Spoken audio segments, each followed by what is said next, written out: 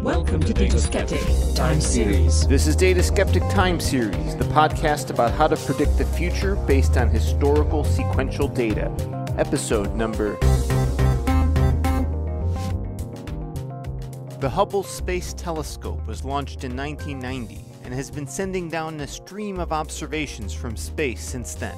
As this imaging data streams in, there's more observational data coming in than any human being can observe. Thus, people turn to algorithms to automate some of the image processing. In particular, it's outliers that are of interest to many scientists. They want to review this cosmic survey for items that don't easily conform to expectation. Today on the show, I speak with Lior Shamir about techniques for automating the identification of outliers in this data set. What exactly is it about galaxies that might get them labeled as peculiar?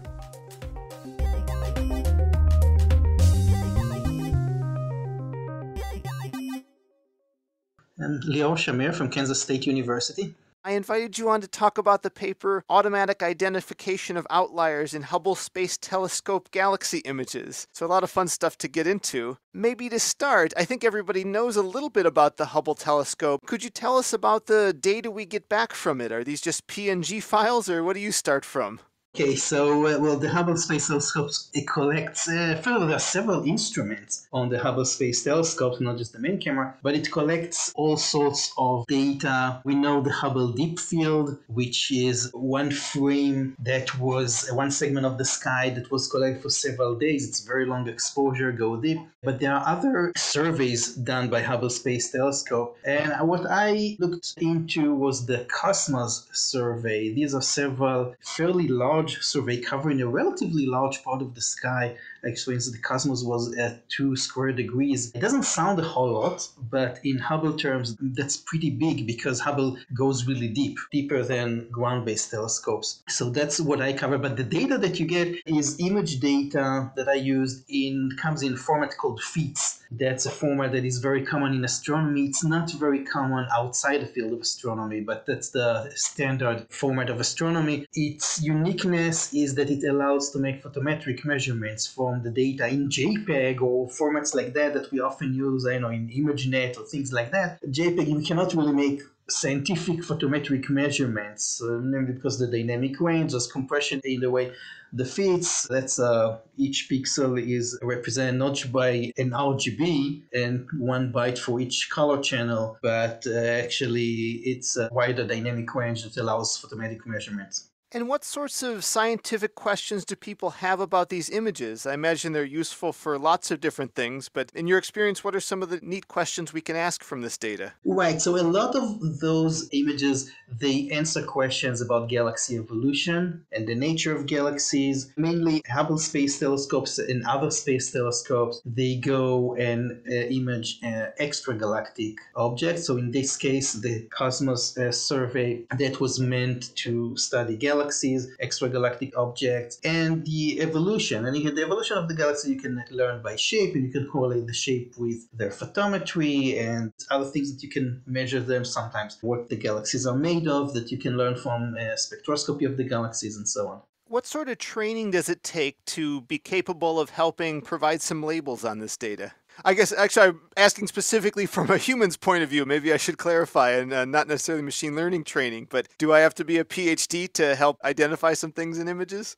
Well, that depends on what you want to really identify there, because there were several attempts, several projects that involved actually people who had very little training, and they just looked at the images through a website and they annotated those images manually. And that was early ways of annotating galaxies, just by asking a large number of people to go in and look at those images they see on the web and annotate them. And that was fairly successful. You have a lot, obviously, you can you have a lot of noise because you don't know who these people are, you don't know how focused they are on their tests, so you have a lot of noise. But when you clean it statistically, you're left out with some good data that people, even if they're not trained astronomers, can do. But that's mainly, let's say, the number of arms that a galaxy has, or the tightness of the arms of the galaxy, things like that non-experts can do. And then there are other things like detecting maybe supernova in the galaxy or separating supernova from star clusters, from very large star clusters in the galaxy or things like that, that maybe require a little bit more experience. And I'm wondering if you could comment a little bit on the volume of data. Is this just something we need 4 or 5 graduate students with a little stipend looking at these 4 hours a day and that'll cover it? Or what's the workload? Okay, that's a good question. Astronomical databases are among or maybe the largest public databases that are there. Whether you're talking about in this specific paper, you're talking about Hubble, but it's not just Hubble. There are many other telescopes, either space-based or ground-based. And it's important to know that we used to think of a telescope as something that we selected target in the sky, a celestial object of some sort, and we point the telescope to it, and we take an image, and we make some measurements, and that's how we learn about the object. But this was the past, basically, and it is being changed into robots. And telescopes, modern telescopes, are actually robots. They image the sky every night, all night, and they create databases. And when an astronomer wants to see a certain object, you don't go to some hill somewhere and get a telescope time. You actually go to the database and you get all the information from there. And that really increases the efficiency of those telescopes, because basically an infinite number of people can use one telescope, but it also allows to make new observations that were not possible. It's a data-driven observation, completely new way to look at the universe. In my opinion, the most important advancement in astronomy since the invention of the telescope. But back to your question, that leads to very, very large databases. No, 5-6 graduate students cannot annotate hundreds of millions of galaxies that can be imaged by a single telescope. We have to use automation. Even Hubble Space Telescope, which is not the largest database, it doesn't have the widest throughput of image data. Even Hubble Space Telescope, there's no practical way to annotate that without automation. We have to use computers here. Can you talk a bit about your vision for that automation? Are we just going to train one good, maybe deep learning classifier model that labels everything, or do we need more of a collaborative human-in-the-loop workflow?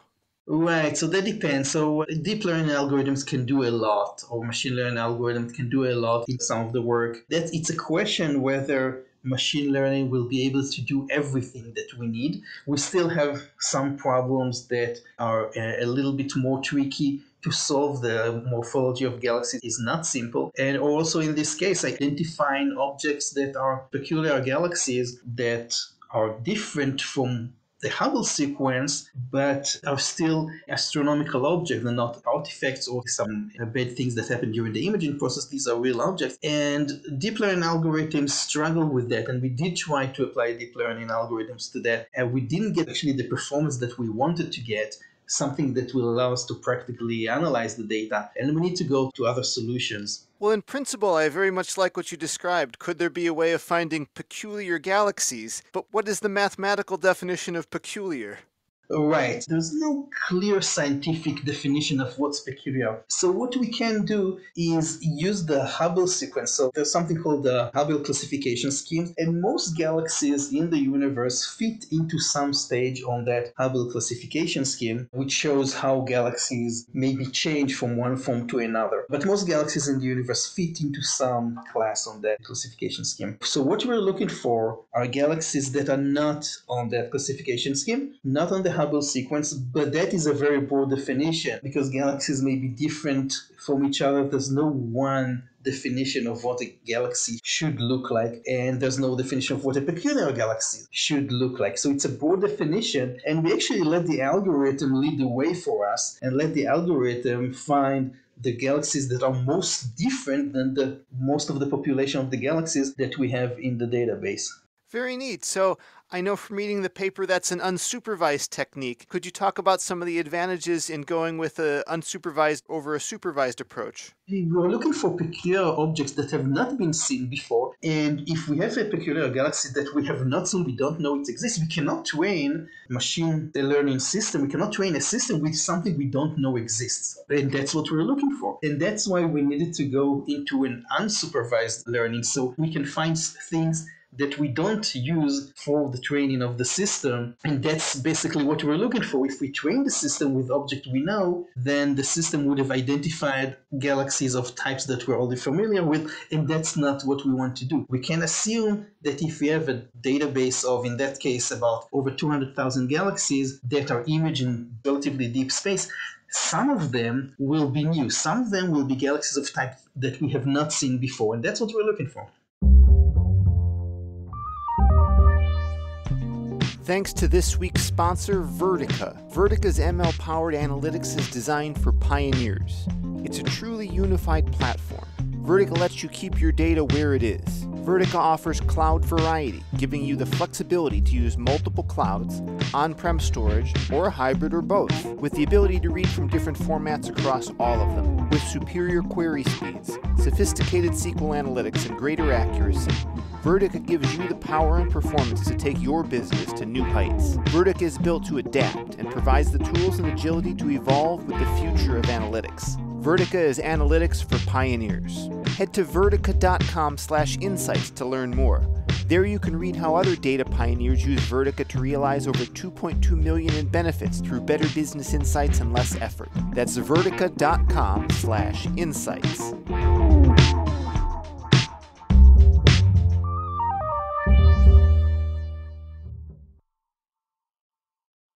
Gotcha. So I know you can frame this as an outlier detection problem. I'm curious, were you able to leverage any of the traditional outlier detection techniques, or did you have to invent something new? Well, we tried several approaches. The first thing that we tried was to use the deep learning autoencoders, and it gave us fairly good results on a control data set, but then when we applied it for real world data coming from Hubble Space Telescopes, also other telescopes, we didn't get the results that we wanted, maybe because also the regular galaxies are very different from each other. There's a whole spectrum of galaxies that are considered regular, but they don't look alike at all, and that might have negatively affected the performance of the autoencoders, in addition to some images that are artifacts, that something was wrong with the imaging that may look different from everything else, but they're not really. They don't have any astronomical value. That's one thing that we tried. Then we went to try using feature engineering and came up with a collection of numerical features that describe the galaxies and apply some outlier detection on those.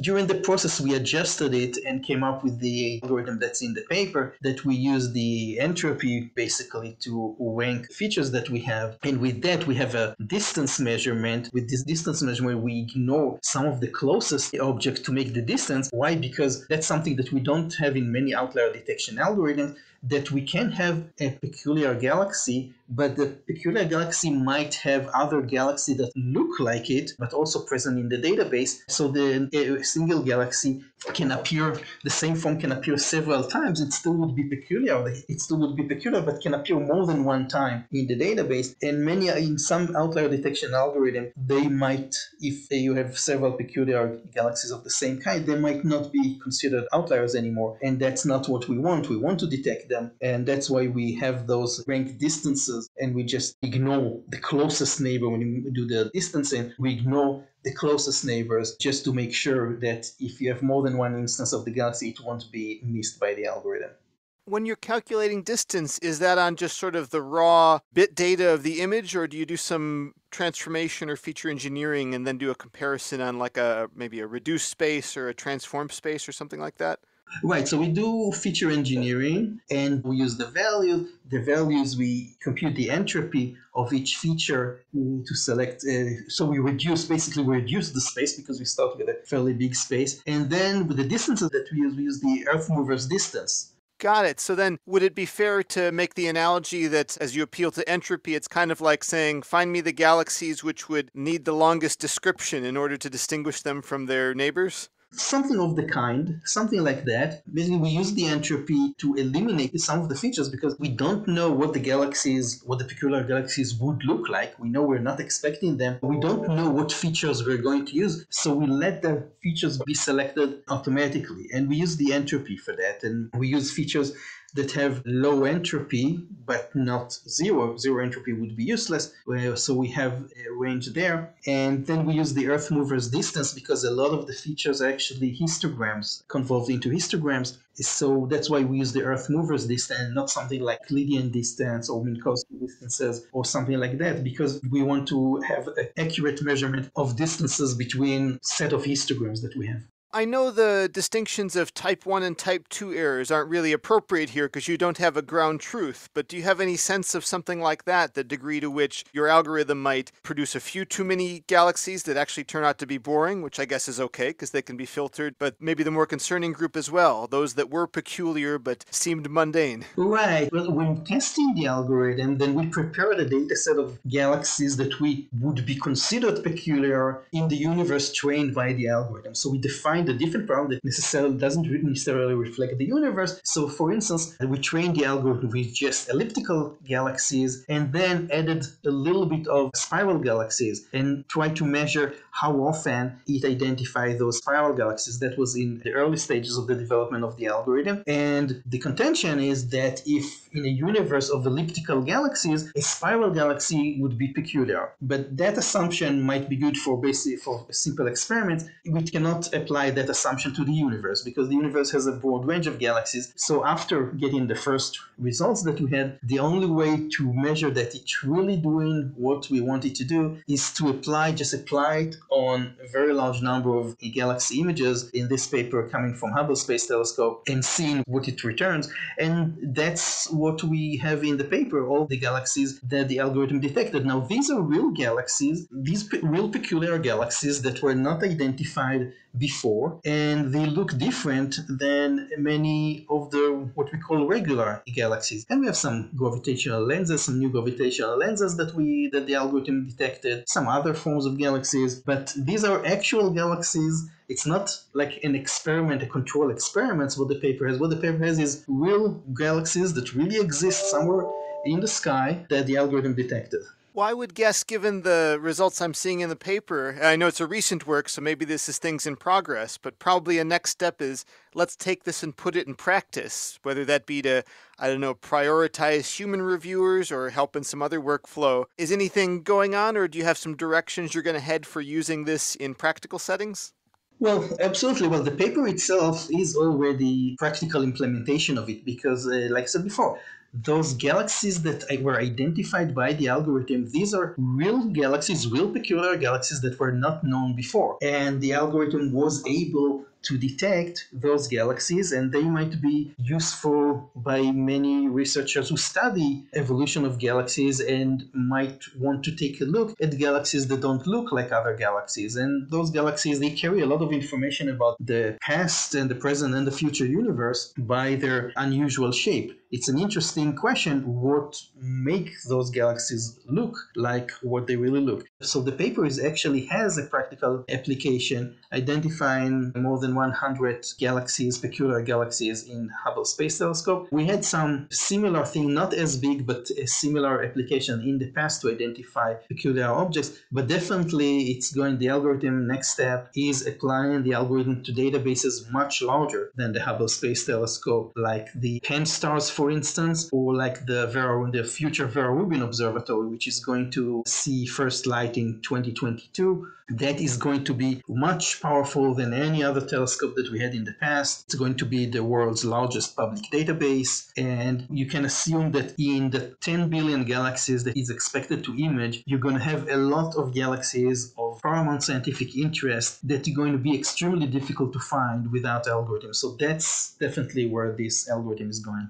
Yeah, if you're already finding some novel needles in the haystack in Hubble, it should generalize, I would expect, to some of the other data sets. Although that's an interesting question as well. Is there any potential challenges you foresee in migrating the approaches to those other data sets? I don't know if they're fundamentally different measurements in any way. Well, we use image data, so the data aren't that different, but there are still challenges because also in that paper, not every object detected by the algorithm is indeed a peculiar object. And in fact, most objects that the algorithm detects, and we looked at the top 1,000 objects that the algorithm recommended, and we see that about 100 are indeed peculiar. So it gives 10 times more data than what we're really asking for. So it's not 100% accurate. It's not even close to 100% accurate. And that's something that we will need to improve. On the other hand, it makes the data about 2 or 3 orders of magnitude smaller, and it makes it practical to analyze. If 250,000 images of Hubble Space Telescope will be difficult to analyze manually, reducing it to 1,000 images, that's something that can be done. So right now it's reducing the data by several orders of magnitude, but it's still not 100% accurate. Probably it won't be 100% accurate in the near future, but it can be better and more accurate than it is right now. Well, maybe those graduate students will be helpful after all then if they have a smaller data set. Right. Yeah. I know you have a long background in computer science, so no surprise you have the algorithmic chops and things to do the implementation and all that. Can you tell me a little bit about how you developed the necessary skills and background in astronomy to participate in something like this? So I like astronomy. I mean, I don't have formal education in astronomy, and it was a process to learn that. Learn by doing it and making many mistakes at first, not understanding how the field works and how things are done and what are the questions that interest astronomers. And I'm still learning. I'm still in the process of learning. But by doing the work, by going to conferences in astronomy, by working with astronomers, and I had many collaborators or astronomers. I'm part of let's say, the Vera Rubin Observatory, where I'm probably the only computer scientist, the only person with formal computer science education on that collaboration. Maybe there are a few more, but almost everyone is a physicist or astronomer. With all that, I just acquiring the knowledge that I need. And like I said, I'm still learning. It's still a process.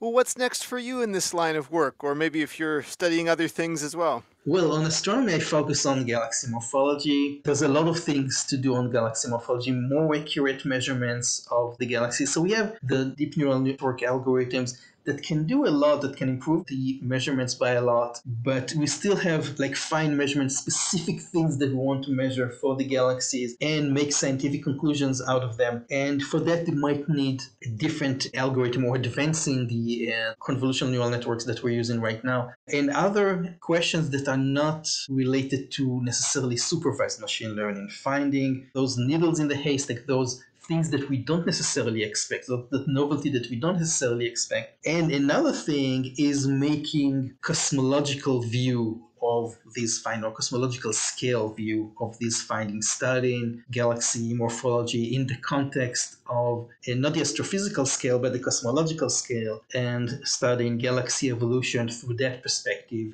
And now it's possible because we have all those robotic telescopes collecting hundreds of millions of galaxies. It made possible. Before the information era, there was no practical way of doing it. But now we have completely new ways of looking at the universe. We just need computing to do that. Very exciting. Laura, is there anywhere people can follow you online? I have my webpage. I have a Twitter account, which I rarely use, but every time something is discovered, I sometimes put it there. So on Twitter, it might be useful, yeah. Awesome. Well, I'll have that in the show notes for people to check out. Well, thank you again so much for coming on to share your expertise. This is a cool project. Thank you so much, and thanks for inviting me. I enjoyed it.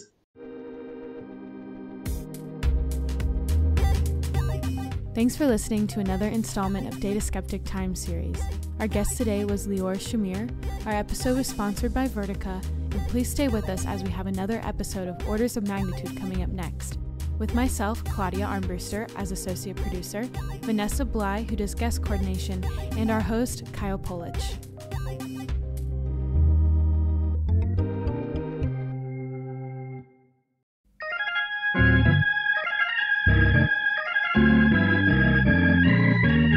Well, this is the second installment of our statistical game show, Orders of Magnitude, in which I have some guests come on and I present 4 statistics, one of which will be correct. The other 3 are going to be off by at least 1 order of magnitude. So if I were to say something like pi is approximately 3.14, that's the correct answer. If I said it was 31.4, that's off by 1 order of magnitude.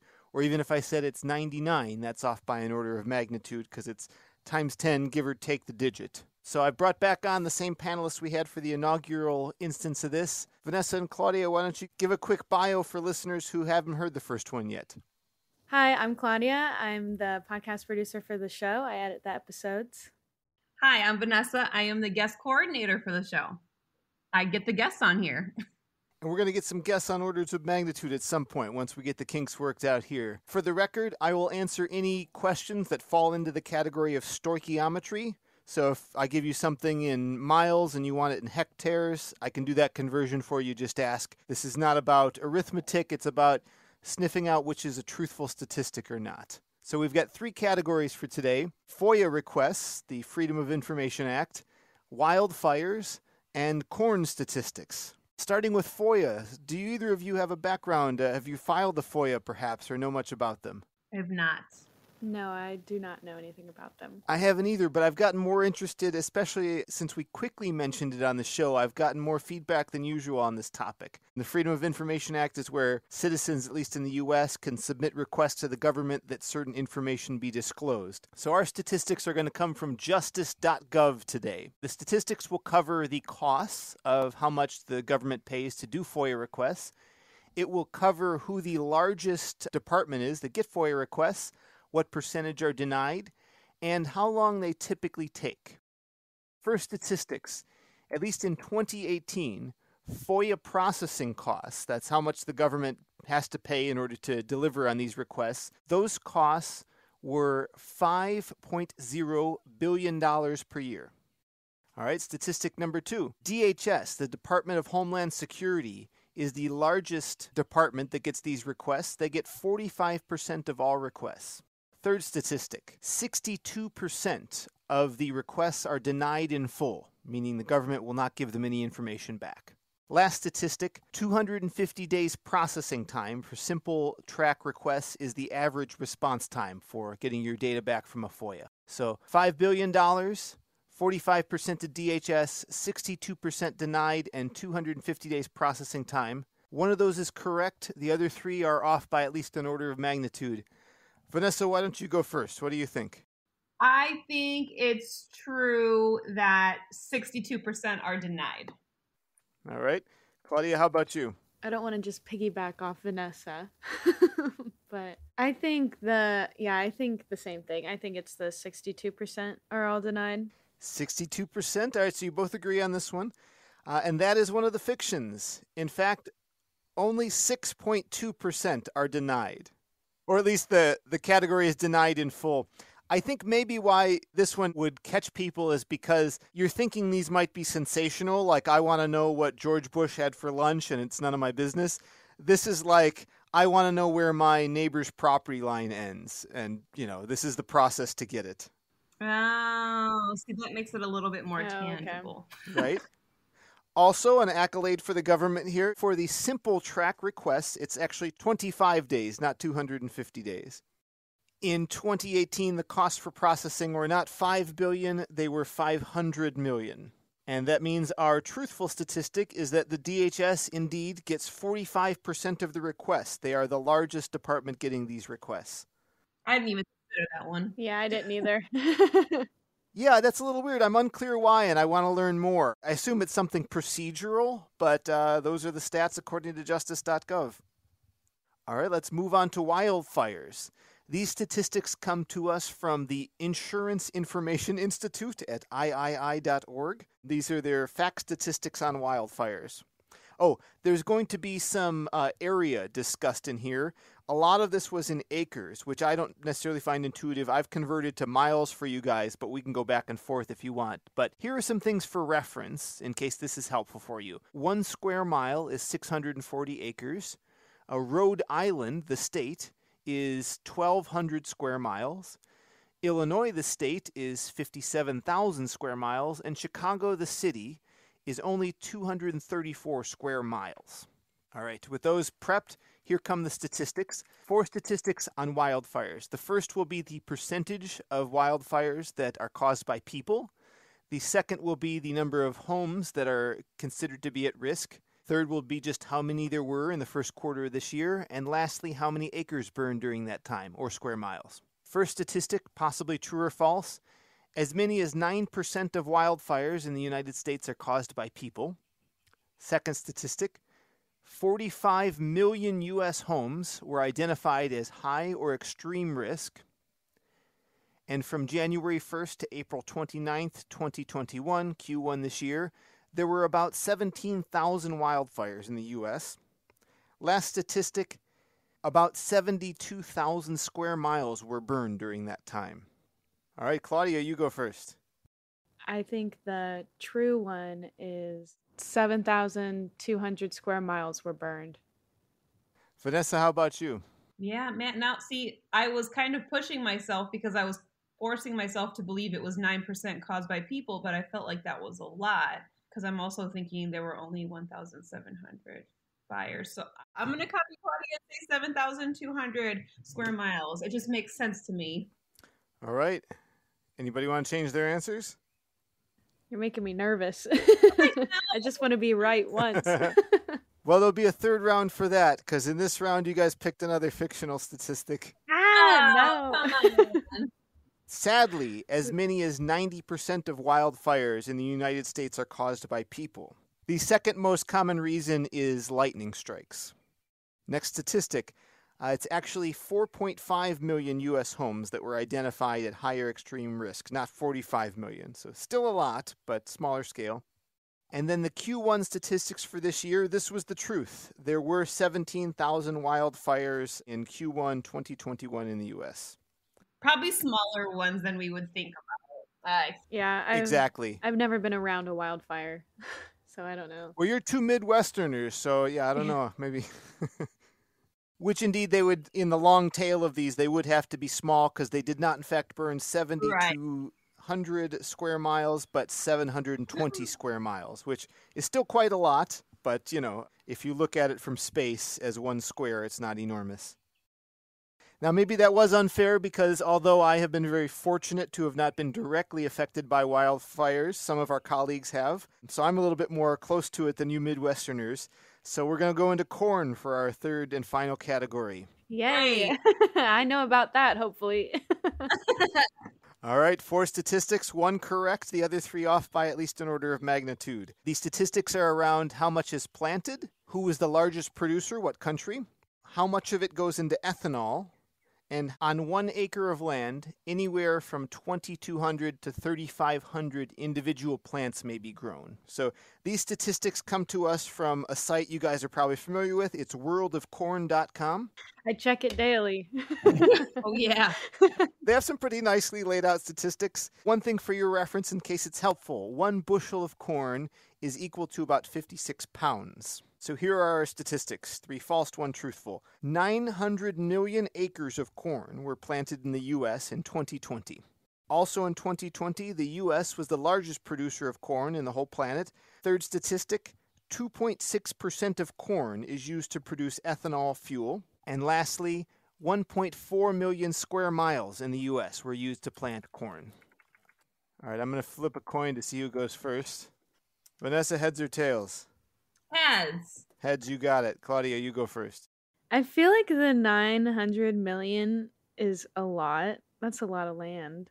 But then again, we're the largest producer of corn. I want to say that we are, but maybe that's just my ego getting in the way. I think we produce more ethanol with more corn than the 2.6% of corn. Vanessa, what do you think? Oh my goodness. I really want the U.S. to win this corn thing, but I'm not feeling this 14 billion bushels part. It's like it's a trick question or something. I know. What's the bushel again? It's 1 bushel has 56 pounds. Wow, that would be a lot of pounds of corn. Well, and as you both know, corn isn't just for eating. It's also for drinking, apparently. I think the 2.6% of corn used to produce ethanol fuel, I think that's too low. I think we do more than that. So it sounds like you're split between the U.S. being the largest at 14 billion bushels or 1 acre having 22 to 3,500 individual plants. That means like you just put the seeds down, right? Is that the individual plants or like you grow like various things in 1 acre? My understanding is that would be like stalks, like 1 stalk is 1 plant. Okay. Well, it's definitely not lower, right? I mean, could be but could it be bigger? That'd be a lot. Well, they are kind of thin, though, I guess. Or consider the alternatives on the bushels. Does 140 billion or 1.4 billion sound right? Oh, it would be 1.4 billion. I was gonna say, I mean, probably like a million. That's why it's like, that 14 billion is a ton. But I'm also on the same page where I'm thinking about how much fits in an acre, because I'm just thinking about acreage of like my uncle's house, right? Like he lives on an acre, and I think that he could definitely have that many plants on his land, because I feel like maybe I'm only believing it because that's an actual tangible frame of reference for me. Because if it's 14 billion bushels, that's 2.6% of corn for ethanol. I mean, I guess that makes sense. I don't know. I'm going with the acres. The acres of 22,035 to 3,500 individual plants. I'm jumping in. All right, that's your truth. Down to you, Claudia. Yeah, I'm going to do that one too. Yeah, that was going to be mine. Well, it's a third sweep then, because you were close. But no, in fact, it's much more than that. 22,000 to 35,000 individual plants can be grown on a single acre. As you both had pretty astutely figured out, 2.6 is way too low for the percentage of corn going to ethanol. It's 26% of corn is turned into ethanol. It is not 908 million acres of corn planted in the U.S. That was too big. It's 90 million acres. And those then lead us to our correct statistic that, in fact, in 2020, the U.S. was indeed the largest producer of corn, and we did indeed produce 14 billion bushels. It really is more than corn in Indiana. China's a close second at about 80% of what we're doing. I thought that we were just taught that we were the best. I didn't have as much faith as I needed to have. Well, if the measure of a nation state is how much corn it can produce, we are indeed the best. Well, there it goes. But I appreciate you guys sticking around for another fine-tuning round.